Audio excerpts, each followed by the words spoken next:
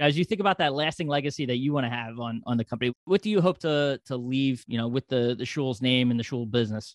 We have a lot of employees who have been with us a long time. We've tried to develop employees and, tried to promote employees from within, sort of a cliche, but, that's really an effort that we make. If you wanted to say the big picture, the big legacy is just the fact that we've tried to have our own employees grow and, prosper and just make great contributions to our success.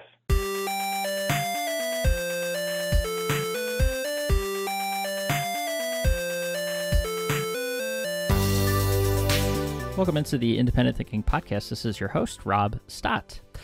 We have so many amazing member stories, which I said it a couple of times on these podcasts, but that's why I love being able to have a podcast, is that we get to tell those stories. And the one we've got today is a cool one that not even just we're recognizing here on the podcast. It's actually one that's been recognized within the industry, and it's Schewels Home that is down in the Lynchburg, Virginia area, 50 locations in and around, there. They're spread out, across the state and whatnot. But Jack Schewel is a fourth generation co-owner of the business and joins us today to talk about their 125-year legacy and the work that they've done, building their business and evolving over time. And ultimately that's resulted in Furniture Today honoring them with a retail giant in the bedding space at their upcoming bedding conference here in mid-May. So one, like I said, it's not just one that we've recognized, but that others in the industry have recognized, and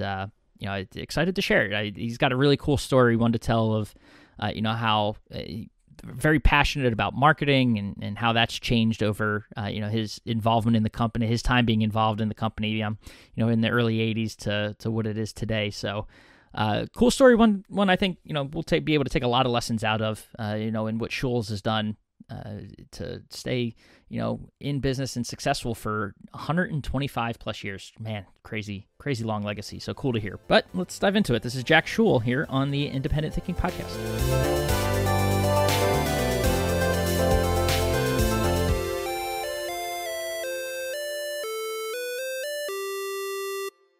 All right, we're back on the Independent Thinking Podcast and excited to be joined today by a member down there in Lynchburg, Virginia, learning that's around the central portion of the state.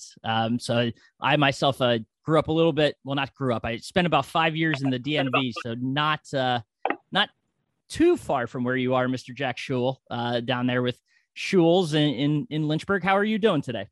Doing great. Glad to be with you. Yeah, appreciate you taking the time, and a pretty cool honor that we're going to get to talk about. I know Schewels is up for, you guys are going to be recognized, perhaps by the time this is published, will have been recognized with one of Furniture Today's bedding retail giant honorees. A pretty cool thing that we'll get to dive into. But before we get there, tell us a little bit about yourself and your path into the family business there at Schewels. Well, I guess it's been a long time, so it's my memory's not as good as it used to be.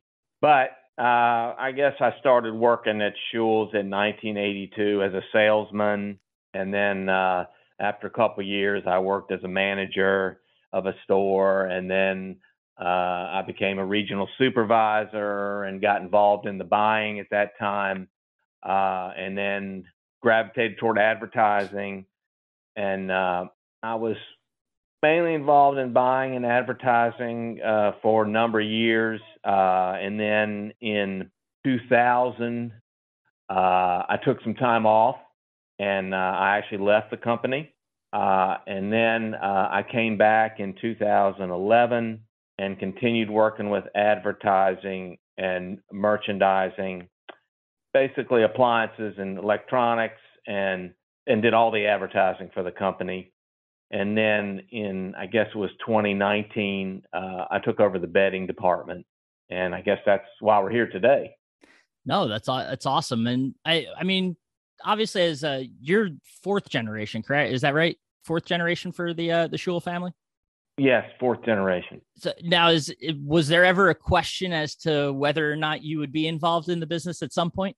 Yeah, there was a question. I think all of us who've come into the business have dallied around with other things, and well, I know that's the way it's been. So anyway, yes, there was a question, and I just had left a job in '82, I guess it was, and no prospects at the time, and so my father said, "Well, I think you should try to come to work, at least until you get something else comes up." And so I said, okay. So I went on the sales floor, and that's it. No, I mean that's cool, and I think obviously a neat legacy that I know we're also going to dive into a little bit. But before that, you talk about Schewels today. What's it like?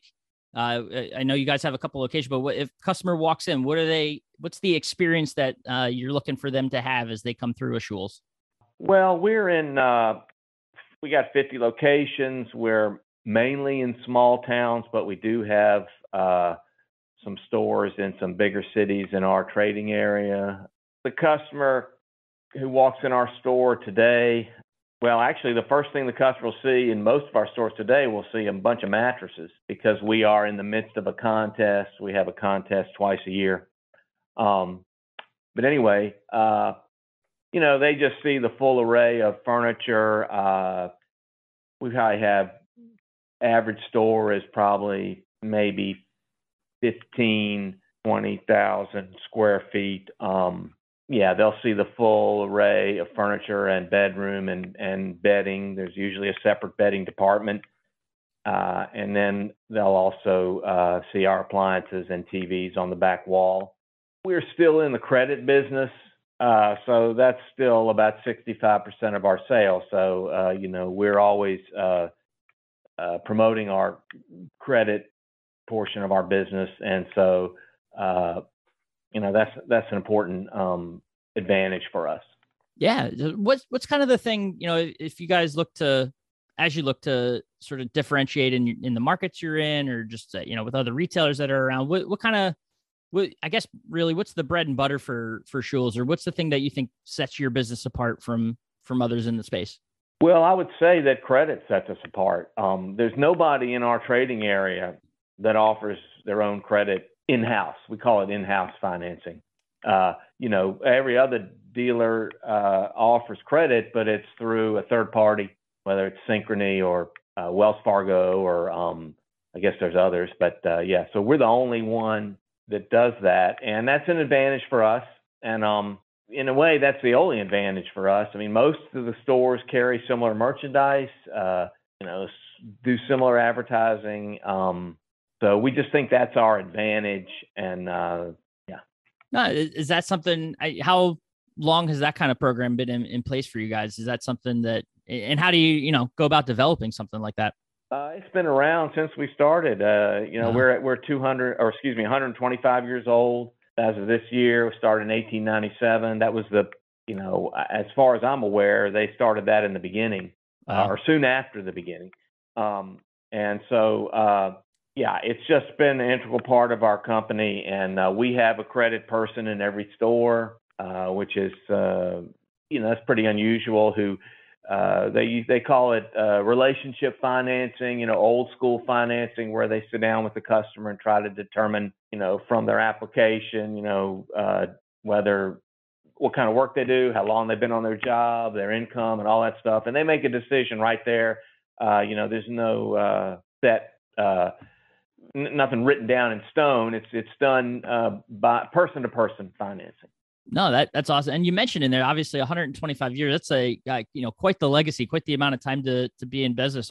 As someone that's been, the family name still involved, as we mentioned, fourth generation, I know you guys have a fifth generation working for you.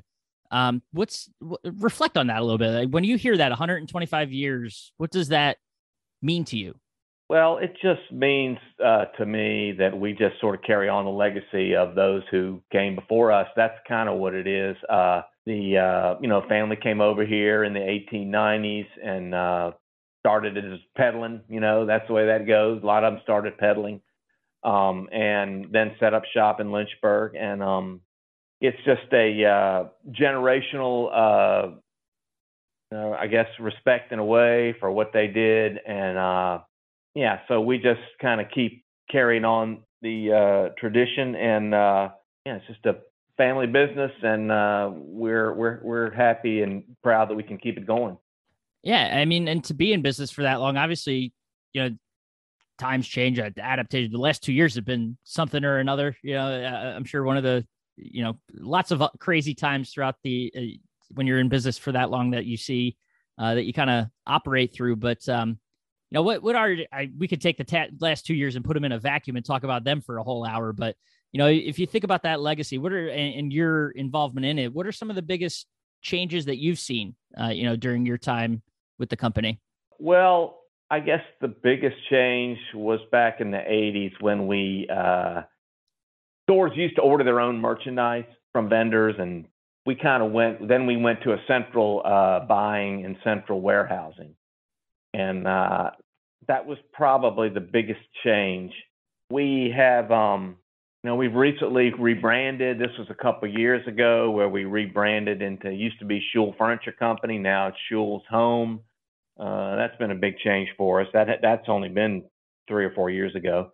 But I would say that since the 80s, really up until a few years ago, we hadn't changed too much. The merchandising has tweaked some. We started carrying some other departments. We started carrying, lawnmowers and stuff like that, big ticket items like that, riding mowers and stuff. That's been something that changed.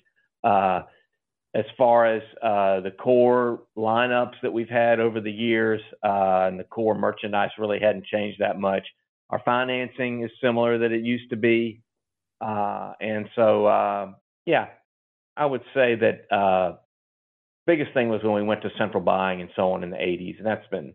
So what are you guys doing to stay ahead? I mean, obviously you say, not too much has changed core business wise, but obviously you're doing things to, whether it's the way you talk about yourself. Obviously you mentioned a rebrand. What are some of the ways that you're looking, or, what do you look to as you try to stay ahead of the curve in this business and make sure that, if you guys do ever need to pivot, that you're able to, and things like that?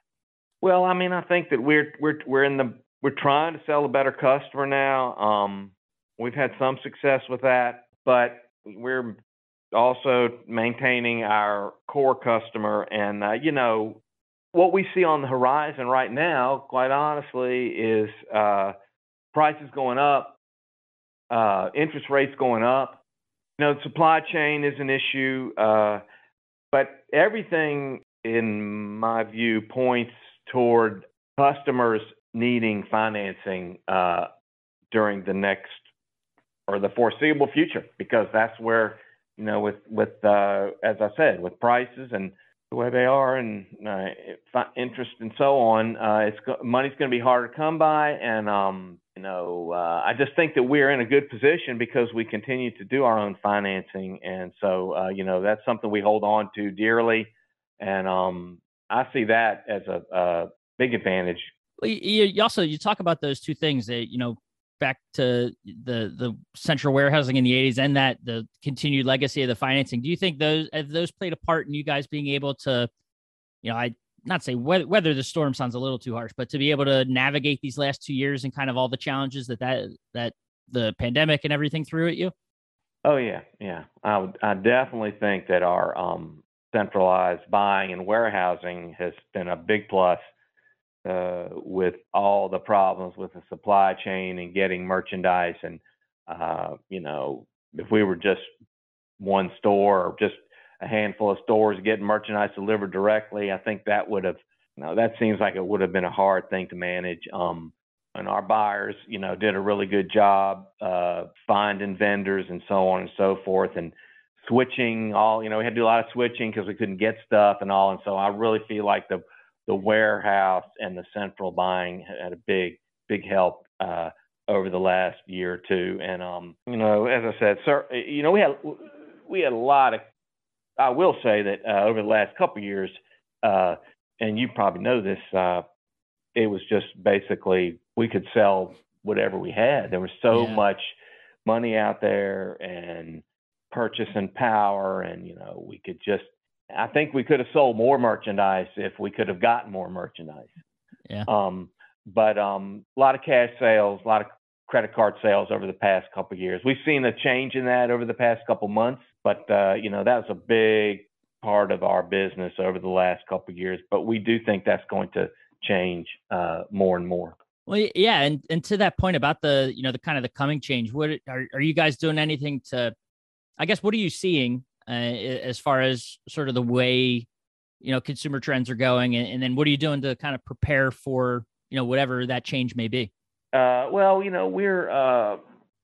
been a little slow with online sales because of the fact that most of our customers are lower income and need financing, and it's not as big a part of their purchasing, I don't think. But we are getting more into online. My nephew has done a lot of work on that, and he's really pushing us towards online. And we've seen an increase over the past couple of months. We've worked hard at it. So, we know there's a lot of merchandise in our categories that are sold online. So we want to have a presence online. But, I guess that's one thing. And, I would still say that, as I said earlier, I think our financing in the future is going to help us weather the storm or whatever storm is out there. So I guess those are two things that look towards the future. Yeah, absolutely. No, that's cool to hear. And obviously with a legacy like what you guys have, and the fact you've been, in businesses for as long as you have, and kind of the success you've seen, obviously that's translated recently. We hit on it briefly at the top, but being honored as one of these bedding giants by Furniture Today at their upcoming conference. So that. Well, first of all, how'd you hear about it? I'm sure they reached out and, basic email, but, still interested to hear your take there. And then, when you hear it, what kind of goes through your head as you're processing that honor coming down the pike towards you guys? I think I heard about it first from a vendor who sent a text. I think I got a text from a vendor, or it might have been Dave, a guy from Nationwide, that sent us something. But as I remember, it's a vendor, and I was, we were really surprised. We were humbled, and we feel good about it. And I think, So it was, as I said, a big surprise. And felt very honored and humbled by it. And, whenever you get either selected or chosen by your peers and I guess industry people, that's always feels good. And it was a great thing for us. I mean, it's kind of validation, right? To your point that it's not, you guys could think you're doing what you are. Obviously, like I said, being in business that long means you're doing something right. But to hear it kind of told to you by partners in the industry and other retailers and the vendor community, it's a credit to, I think, everything that you've been doing, that 5 generations now of Schewels have been doing to make an impact, not just in that local market too either, but in the industry and in the bedding industry, obviously, where this honor is coming from. So I imagine, with this being a bedding honor, that's something that you said you guys brought on more recently. That's not something that you started with. So talk about your bedding legacy as a company. When did that really get going, and how has it grown over time? Well, actually, we've always been in the bedding business, and it's actually been a pretty good part of our business. But what I was saying earlier was we made a lot of changes over the past probably 3 years, and we think that's contributed to our recent success. And I think we told it's about, if you took we're up to about 24 to 25% of our that would be sales of furniture bedding. It's about 24-25%. And but we do sell a lot of appliances and TV, so we're about 20% of total sales when you include everything. You with me? Yeah. Yep. Following. So we I think, as you said, the validation and so on, and I think that we're some of the changes we've made recently, we think have been a plus for us, and so we're real happy. We feel like we're going in the right direction. Without, obviously sharing, the secret sauce, what are some of those things that you've done that you think have had an impact and helped you sort of boost that business there? I think one of the things that helped us is that we started offering a comfort guarantee that we sort of dallied with in the past, but we sort of made it official. And our customers at the point of sale, customers can see that they can try out their mattress for 6 months, and if they don't like it, they can bring it back, and we'll just let them pick out another one. There's some caveats to that. But for the most part, customers can take advantage of it. It's not too difficult. But that's probably the biggest thing that we did over the last few years to help our business. And at the point of sale, we feel like that really gives peace of mind to the customer. We also think that it helps us sell a higher price mattress because customer doesn't. If they get buyer's remorse, it's not a problem. Right. They can return it if they don't like it. And, we have a process where we treat these mattresses and sterilize them and do all these other things, and we resell them. Mm-hmm. And so I think that's probably been the biggest change that we did. We did some other minor things too. I was telling the people from Furniture Today, we changed our tags, we changed some pricing, and we've done some re-merchandising. And so those are all things I think that have helped. Oh, that's awesome. And now, you think about kind of lasting legacy. Having been involved, since the 80s, as you've mentioned, what's kind of, not to get too, softball-y or wishy-washy here, but, as you think about that lasting legacy that you want to have on the company, what kind of, what do you hope to leave, with the Schewels name and the Schewel business?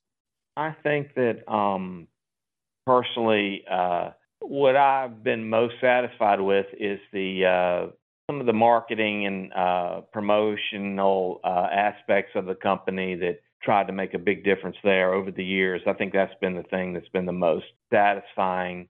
And also, some of the efforts we made back in the 90s to, sell more electronics and appliances in our stores, and then most recently the bedding. But I think that overall, I think that we in the bigger picture, which would be the biggest picture, I think that our family and the personal, relationship we've had with, certainly customers over the years, but also our employees. And, we have a lot of employees who have been with us a long time. And, we've tried to develop employees and, tried to promote employees from within. It's sort of a cliche, but, that's really an effort that we make. And, we have people that have, started out in warehousing and then, became the top salesman in the company, or started out in the credit department and ended up, running our entire computer system.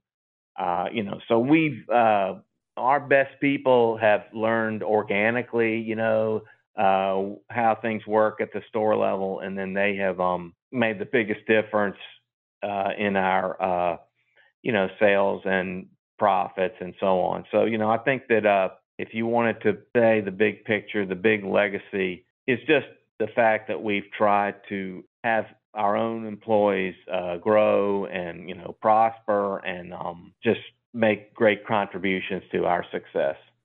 Yeah, that's cool to hear, and cool to hear it, be sort of spoken out by you and talked about that way, because it shows that, obviously you're running a business, but the people matter, and that's awesome to hear. And I think a testament to the honor and the recognition as well. But one thing I want to ask, because you brought it up about the marketing and sort of the impact and the work you've done there, and sort of what that's meant to you, because I know you played a a big part in sort of, the change there and sort of how you guys have gone to done marketing for your company. And you kind of think about the era in which you were working on that and having, influence over that. And you think from the 80s to what it is today and just how it's changed. Talk about that a little bit. Like what you've had to do personally to kind of stay on top of the change and how marketing happens and, just all the different ways it's done today as opposed to what it was like in the 80s. Oh, well, yeah. When I started here, we just would run a newspaper ad every Right. week. And, a lot of times, we could just put something out there and, people would come in based on, they just look at the paper and see a special and they would come in for it. And, we had to move away from that. We went, back in the, we slowly went away from newspaper into more mail, direct mail. That was a big part of our changes, and then we used to do a lot more, radio advertising, and we kind of got away from that. We still do it, but not as much as we used to. And then we got into more, television, obviously. And now it's all about the number of hits that we can get on the internet and paying for the Google AdWords and all that stuff. Yeah. So, we had to adapt and, you can look at our budgets and you can see how much money we spent in certain areas and back in 1985. And then you see how much money we spend in certain areas in 2022. So, that's all changed a lot. But, I think we also, our message, it's really important what the message is to the public. And, we've changed that a lot over the years. That's had to change with the times. Customers do still respond to a lot of the same marketing and messaging that they always have. And I think that, you see that on, you get more for the buck, you see that in a lot of advertising. And I often will watch Home Shopping or other TV advertising and marketing for different products. And, they're constantly telling you, you'll get this, but then you'll also get this, and you'll get, when you buy something, you get more and more. Or they'll talk about guarantees, and that's a big part of marketing now. We got vendors now that, not to name but names. We got mattress vendors that tell you that you this mattress is guaranteed as long as you own it. I mean, some of that is they because they know that if they can get the mattress sold or if they can get the item sold, the kickback is not very much, and they know that, and so I think that's a big part of. It just came to my mind the other day. There's a car dealer that gives in our market that gives you a 1,000,000-mile warranty. Wow. Now, I don't know what the details are, right? And that can always be an issue. But customers' peace of mind is really important for a customer when they make a purchase. And I think that anything you can do to create peace of mind is got to be an advantage at the point of sale. And that's, I think, what we see a lot of that out in the market, and we have tried to kind of tag on with that. Yeah, well, that's too. I mean, you could say obviously the tactics have changed. Maybe the messaging adjusts here or there a little bit, but at the end of the day, the one thing about this industry that's never changed is just being able to offer that peace of mind and how important that is to the customer at the end of the day. So, I think again a testament to how you guys have been able to offer that and provide that to customers in your area and turn it into a legacy that's gone 125 plus years. So, Jack, this has been awesome to kind of dive into the Schewel business and see what you guys are doing and learn a little bit and get more of the details and understand why that's that this honor from Furniture Today is coming down on you guys. And it's cool to hear and appreciate you taking the time to share the story. We appreciate it, Rob. Thank you for talking to us today, and we're looking forward to that event in May, and what we really like to do is get it twice. If we could get it next year too, we know we've really done something, you know? We'll have to look into what the back-to-backs are like, if there have ever been any on first day. But if there's anyone deserving, it's certainly you guys, because the legacy, as long as it's been, and seeing what you've been able to do, it's been a fun story to follow, and also to hear directly from you guys. So we appreciate it. Thanks, Rob.